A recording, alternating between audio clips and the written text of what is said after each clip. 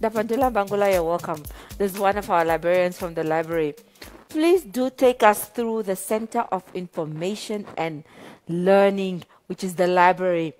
What does the library offer me as a first-year student or as a student of the University of Namibia? Please do take one of these mics. Thank you. Hello, thank you. We are a hub for information, learning resources, and research facilities. So what do we offer you as a student? We have all the information which you require for your assignment, essay writing, your research project, and general information. And at the same time, for you to be an independent researcher at the end of the day, as you require to be doing research on your own at some point in your academic life, we also offer you training, which we call information literacy. So when we call out for information literacy training out there, please make sure you do attend and be part of it. In this training, we offer you on how to do library research, online searching skill, and how to use research tools and applications. Just very briefly, when I log into the university library website, what can I expect in terms of taking me through the process of looking for the correct information that I'm looking for as an online student? Well, maybe we have to do a quick demo on that one. Let's hope the tech team is ready to just take us through that. So you would actually require to use your UNAM login portal details if you're off campus, when you're off campus. So, okay, I see we are already at our library website. You definitely have to go to the university website first, and then you click our library website, library link. That will take you to our library page. All right, there we are. So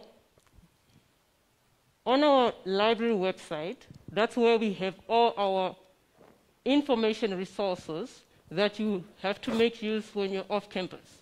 This is electronic resources where you find our e-books, electronic books, your journal articles, past exam papers, thesis, and dissertation. So on the same page, we also have LibGuides that will guide you in finding out what titles do we have in our collection for different subjects from your different field of study. Let's see on the left-hand side. If you go down where it says LibGuide, on the left, LibGuide, you're so fast. you keep on missing it. There, somewhere there, yeah, LibGuide. Yeah, just click on that one. And then you go to by type. Maybe as we take the students through this, we'll we just want to say that the library will be releasing a video that gives you step-by-step guide on how to access the information to be able to assist you in your different interest or academic area of learning. If you are then looking for science related academic reports or writing, it will be able to teach you how to get there, including how to get to economics or educational or sports-related publications. Yes, so all we wanted to show here is that you go to the university website, you click on the library site, and the rest will come up. But we will be uploading videos that will give you a step-by-step guide on how to make use of the library as an online student.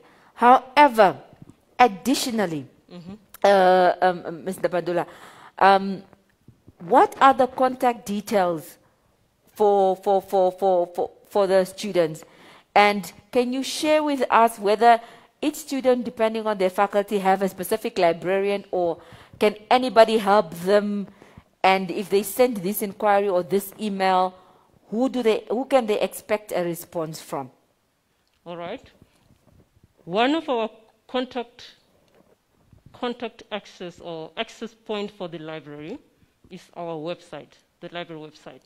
So the email is one of it, which is library@unam.na.